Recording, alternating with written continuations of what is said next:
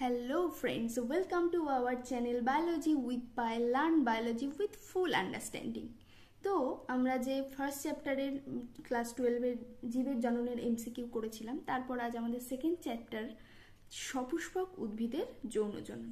তো এখানে lengthy MCQ আছে, অনেকগুলি এমসিকিউ আছে, প্রায় 50 এর উপর এমসিকিউ আজকে আমাদের হবে।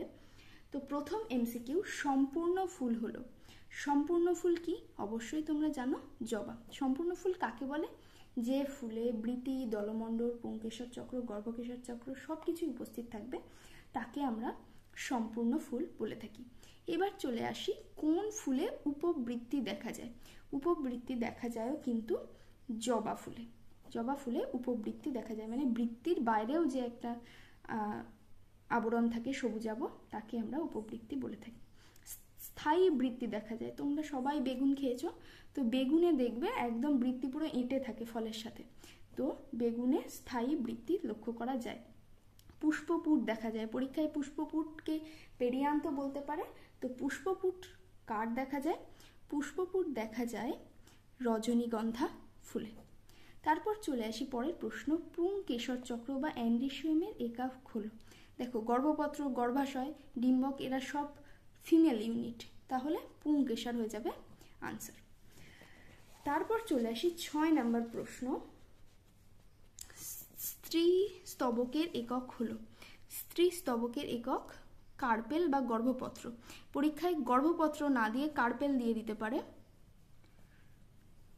তো তখনও কিন্তু ঠিক করে লিখে আসতে হবে। তারপর চলে আসি পরের প্রশ্ন, পরাগধানীর প্রতিটি খণ্ডে কটি করে মাইক্রোস্পোরাঞ্জিয়া থাকে? এটা একটা অ্যাম্বিগুয়াস কোশ্চেন। প্রথমত 4টিও উত্তর হতে পারে, 2টিও হতে পারে।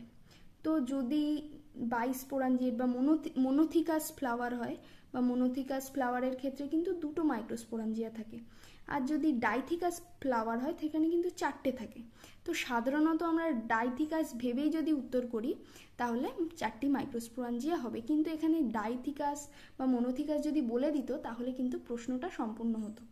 দেখো তারপরের প্রশ্নটা, একটি ডাইথিকাস পরাগধানীতে, এখানে যেরকম বলে দিয়েছে যে মনোথিকাস নাকি ডাইথিকাস, তো ডাইথিকাস পরাগধানীতে আমরা কিন্তু বলে দিতে পারি তখন, যেহেতু ডাইথিকাস আছে 4টি মাইক্রোস্পোরাঞ্জিয়া উত্তর হবে। ডাই হলে 4, মনো হলে 2।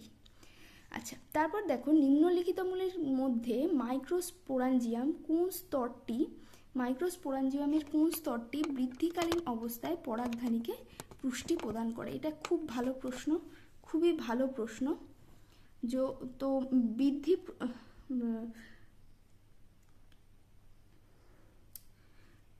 নিম্নলিখিতগুলির মধ্যে মাইক্রোস্পোরাঞ্জিয়ামের কোন স্তরটি বৃদ্ধিকালীন অবস্থায় পরাগধানীকে পুষ্টি প্রদান করে?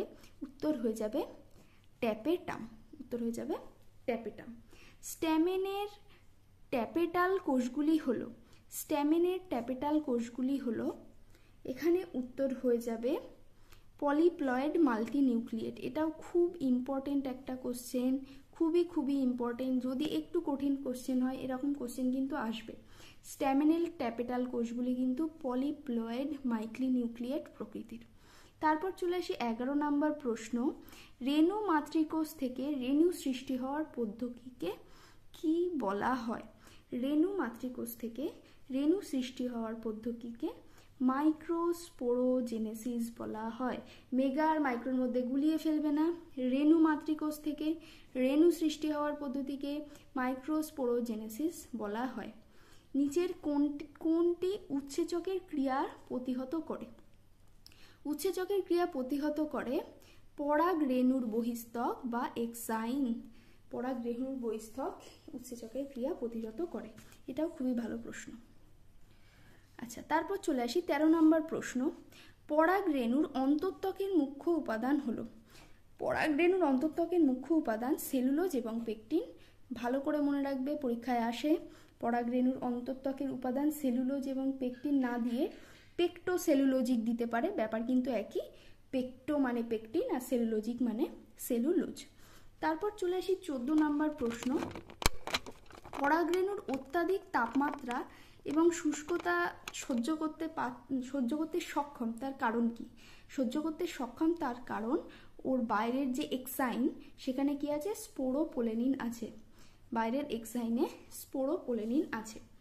গুপ্তবীজী উদ্ভিদের স্ত্রীলিঙ্গধরটি হলো, গুপ্তবীজী উদ্ভিদের ক্ষেত্রে এমব্রায়ো স্যাক হচ্ছে গিয়ে স্ত্রীলিঙ্গধর। যত হায়ার প্ল্যান্টে যাবে গুপ্তবীজী ব্যক্তবীজী এরা যেহেতু অ্যাঞ্জিওস্পার্ম, সেই কারণে এদের কিন্তু আমরা এমব্রায়ো স্যাক লক্ষ্য করতে পারবো। তারপর চলে আসি 16 নম্বর প্রশ্ন, এন্টামোফিলি হলো, এই যে কটা ফিলি আছে তোমাদের বইতে সব কটা ফিলিই তোমাদের জন্য ইম্পর্টেন্ট, যে কোনো একটা দিয়ে দিতেই পারে। তো এন্টামোফিলি মানে হচ্ছে পতঙ্গ পরাগী, পতঙ্গ পরাগী। তারপর অ্যানিমোফিলির ক্ষেত্রে অ্যানিমো শব্দের অর্থ হচ্ছে বায়ু, তাহলে বায়ুর মাধ্যমে বা বাতাসের মাধ্যমে যখন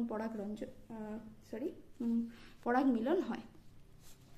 কোনটি পক্ষী পরাগী, কোনটি পক্ষী পরাগী?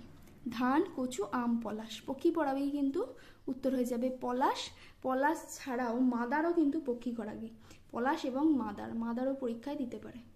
পলাশ এবং মাদার হচ্ছে পক্ষী পরাগী ফুল। সাইকোফিলিতে প্রদত্ত কোনটি দ্বারা পরাগযোগ ঘটে? প্রজাপতির দ্বারা। সাইকোফিলি মানে হচ্ছে প্রজাপতির দ্বারা। তারপর দেখো, যদি পুং ও স্ত্রী পুষ্প উভয়ই একই উদ্ভিদে বর্তমান থাকে তাকে বলে। এই প্রশ্নটা তোমাদের জন্য একটা ঘেঁটার সম্ভাবনা আছে, ভুলে যাওয়ার সম্ভাবনা আছে। তো এখানে কিন্তু উত্তর হবে সহবাসী। এবার তোমরা বলবে উভলিঙ্গ নয় কেন? উভলিঙ্গ মানে একটা ফুলের মধ্যেই পুংস্তবক এবং স্ত্রীস্তবক উভয়ের অবস্থান, তখন তাকে বলা হয় উভলিঙ্গ ফুল, মানে একটা ফুলের মধ্যে দুটো লিঙ্গই বর্তমান। কিন্তু এখানে কিন্তু একটা ফুলের মধ্যে দুটো লিঙ্গই বর্তমান এই কথাটি কিন্তু বলেনি, বলেছে কি পুং ফুলও আছে স্ত্রী ফুলও আছে একটা মাত্র উদ্ভিদে। তাহলে একটা উদ্ভিদে দুটো আলাদা আলাদা রকমের ফুল যখন ফুটছে তখন তাকে আমরা বলছি সহবাসী, মানে একই সাথে যারা বাস করে, তখন উত্তর হয়ে যাবে কিন্তু সহবাসী। তারপরে প্রশ্ন, ক্লিস্টোগ্যামি হলো এক প্রকার পরাগযোগ যা ঘটে বদ্ধ ফুলে, কুড়ি অবস্থায়, মুক্ত ফুলে, দুটি ফুলে। বদ্ধ ফুল, ক্লিস্টোগ্যামি হচ্ছে স্বপরাগযোগের একটা উদাহরণ বা একটা প্রক্রিয়া ক্লিস্টোগ্যামি, সেটা কিন্তু বদ্ধ ফুলে উৎপন্ন হয়ে যাবে। জেনোগ্যামির উদাহরণ নয়, জেনোগ্যামির উদাহরণ নয় কে? পাথরকুচি। পাথরকুচিতে কিন্তু জেনোগ্যামি হওয়া সম্ভব নয়। তারপর চলে আসি 23 নম্বর, কোনটি স্বপরাগযোগের সাথে সম্পর্কযুক্ত? দেখো, পোট্যান্ড্রি, প্রোটোগাইনি, হার্কোগ্যামি এগুলো সব ইতর পরাগযোগের ভাগ। আর এক্ষুনি বললাম ক্লিস্টোগ্যামি বদ্ধ ফুলে হয় স্বপরাগযোগের পার্ট, তো এখানে উত্তর হয়ে যাবে ক্লিস্টোগ্যামি। 24 নম্বর প্রশ্ন দেখো, নিম্নলিখিত কোনটি স্বপরাগযোগের সুবিধা হিসাবে ব্যবহৃত হয়? এই প্রক্রিয়ায় প্রজাতির বিশুদ্ধতা রক্ষা পায়? অবশ্যই। কোনো বাহকের প্রয়োজন হয় না? একদমই হয় না। এই প্রক্রিয়ায় অধিক সংখ্যক পরাগরেণুর প্রয়োজন হয় না? এটাও ঠিক। তাহলে আনসার হয়ে গেল উপরোক্ত সবকটি। নিম্নলিখিত কোনটি ইতর পরাগযোগের সাথে সম্পর্কযুক্ত নয়? ইতর পরাগযোগের সাথে সম্পর্কযুক্ত নয় প্রোক্ট্যান্ড্রি, পোগাইনি, হার্কোগ্যামি এগুলো সব ইতর পরাগযোগের সাথে সম্পর্কযুক্ত, এক্ষুনি দেখলাম। যেটা নয় সেটা ক্লিস্টোগ্যামি। ইতর পরাগযোগের অপর নাম কি? ইতর পরাগযোগের অপর নাম হচ্ছে জেনোগ্যামি। ইম্পর্টেন্ট প্রশ্ন। ইতর পরাগযোগের অপর নাম জেনোগ্যামি। স্ত্রী রেণু, অ্যাকচুয়ালি ইতর পরাগযোগ দুইভাবে হয়, একটা পার্ট হচ্ছে জেনোগ্যামি, তো সেইভাবে এখানে দিয়ে দিয়েছে। স্ত্রী রেণুগুলি ডিম্বক ত্বক বা ইন্টেগুমেন্টের ভিতরে খাদ্য সঞ্চয়কারী যে কোষগুলি বর্তমান। ইম্পর্টেন্ট প্রশ্ন। স্ত্রী রেণুস্থলীর মধ্যে যে ইন্টাগুমেন্ট থাকে তার মধ্যে খাদ্য সঞ্চয় কে করে থাকে? নিউসেলাস। মুখস্থ করে ফেলতে হবে নিউসেলাস। তারপরে দেখো, খুবই ভালো প্রশ্ন এগুলো। কোনো উদ্ভিদের রেণু মাতৃকোষে 24টি ক্রোমোজোম থাকলে শস্যতে কটি ক্রোমোজোম থাকবে? 24 মানে 2n, তাহলে রেণু মাতৃকোষে 2n মানে যদি 24 হয়, n মানে কত হবে? 12। আর আমরা জানি শস্য মানে কি? 3n, তাহলে 3n এ কতগুলো হবে? 12 × 3 36, আনসার হয়ে যাবে। তারপরেরটা দেখো, ঠিক একই রকম। একটি গুপ্তবীজী উদ্ভিদের রেণু মাতৃকোষে ক্রোমোজোম সংখ্যা 38, তাহলে 2n মানে 38, শস্য কোষে কত হবে? তাহলে 2n মানে যদি 38 হয়, n মানে কত? 19, তাহলে শস্যে কত হবে? 3n, তাহলে 19 × 3, 19 × 3 হয়ে যাবে 57, তাই তো 57। তারপর দেখো 29 পরে আসছে 30। কোন ফুলের কোন অংশে পরাগরেণু আপতিত হয়? এটা তোমরা সবাই জানো, ফুলের কোন অংশে পরাগরেণু পড়ে? গর্ভমুণ্ডে। তারপর দেখো পরাগনালীর অগ্রপ্রান্তে ডিম্বকের ডিম্বকরন্ধ্র ভেদ করে ভ্রূণস্থলীর মধ্যে যখন প্রবেশ করে তাকে বলা হয়, মানে এই হচ্ছে ভ্রূণস্থলী, এই হচ্ছে গিয়ে ভ্রূণস্থলী। পরাগনালীটা কোথা দিয়ে ঢুকেছে? ভ্রূণস্থলীর ভিতরে একদম মাথা দিয়ে, তাই তো, একদম মাথা দিয়ে অগ্রপ্রান্ত দিয়ে ঢুকেছে। তখন তাকে আমরা কি বলবো? পোরোগ্যামি। পোরোগ্যামি। সাইড দিয়ে ঢুকলে, যদি সাইড দিয়ে আসতো তখন বলতাম মেসোগ্যামি, আর যদি নিচে দিয়ে আসতো তখন বলতাম চালাজোগ্যামি। তাহলে এখানে আনসার হয়ে গেল পোরোগ্যামি। তারপর চলে এসো পরের প্রশ্ন। পরাগনালিকার বৃদ্ধি ও আকর্ষণ করা যার কাজ, সে হলো, ইম্পর্টেন্ট প্রশ্ন, ভেরি ভেরি ইম্পর্টেন্ট প্রশ্ন।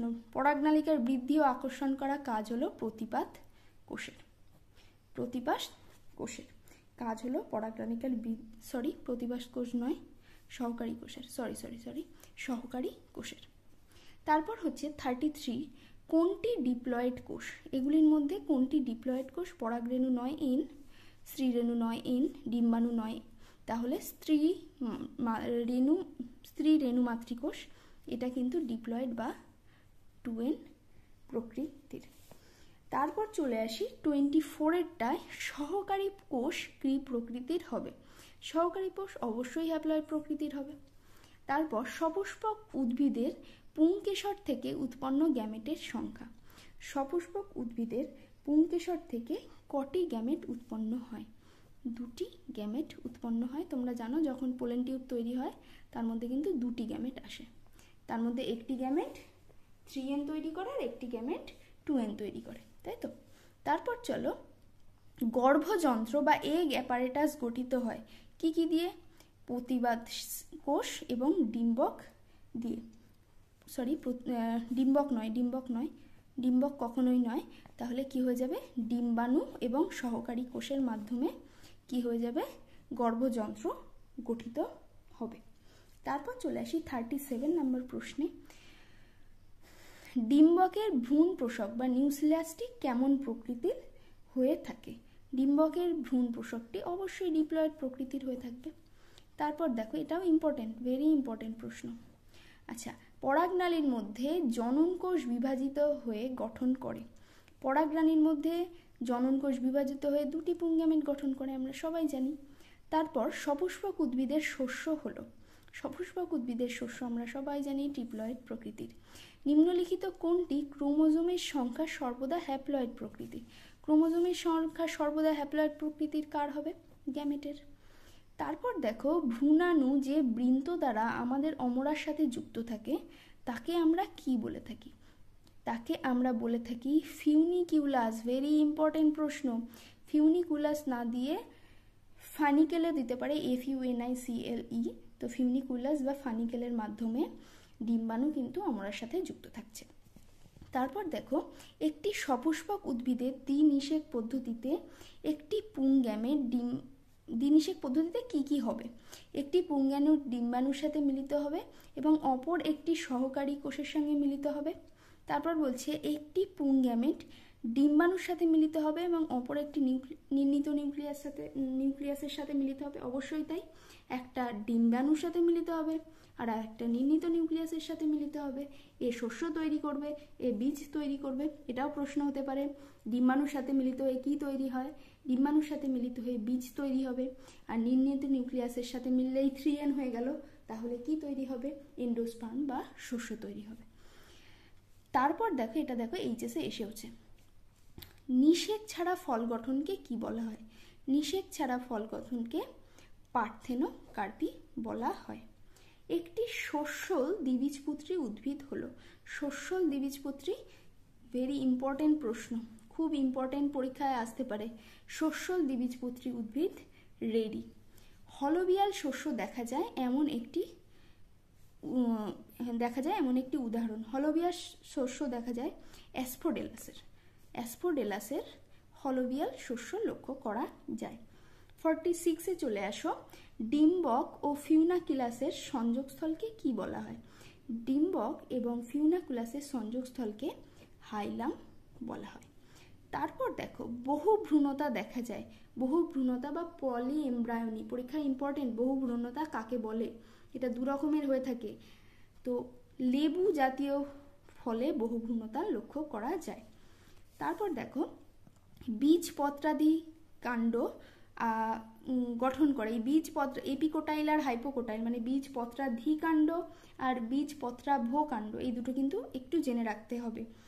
বীজপত্রাধিকাণ্ড গঠন করে কে? কাণ্ডের অগ্রভাগও গঠন করে, ভ্রূণ মুকুলও গঠন করে। তাই আনসার হয়ে যাবে এ ও সি উভয়, ইম্পর্টেন্ট। তারপর দেখো, বীজপত্রাভ কাণ্ড কে গঠন করে? বীজপত্রাভ কাণ্ড কিন্তু শুধুমাত্র মূলের অগ্রভাগ গঠন করে। তারপর চলে আসো 50 নম্বর প্রশ্ন, প্রদত্ত কোনটি নীলস ফলের উদাহরণ? নীলস ফল, চীনাবাদামে রস নেই, সর্ষেতেও রস নেই, আনসার হয়ে যাবে এ অ্যান্ড বি। চালতার ভোজ্য অংশ কোনটি? ভেরি ভেরি ইম্পর্টেন্ট, বহুবার এসেছে পরীক্ষায়। চালতার ভোজ্য অংশ কোনটি? বৃতি। চালতার ভোজ্য অংশ বৃতি। তো এই ছিল আজকে আমাদের সপুষ্পক উদ্ভিদের যৌন জনন সম্পর্কিত এমসিকিউ। তো পরপর আমরা প্রতি কটা চ্যাপ্টারে, তোমাদের যে 16টা চ্যাপ্টার আছে সব কটা চ্যাপ্টারের এমসিকিউ করে ফেলার চেষ্টা করব। ভিডিওটা যদি ইনফরমেটিভ লেগে থাকে তাহলে প্লিজ চ্যানেলটি সাবস্ক্রাইব করে দিও, লাইক করে দিও, কমেন্ট করে দিও আর সাথে থেকো। Thank you.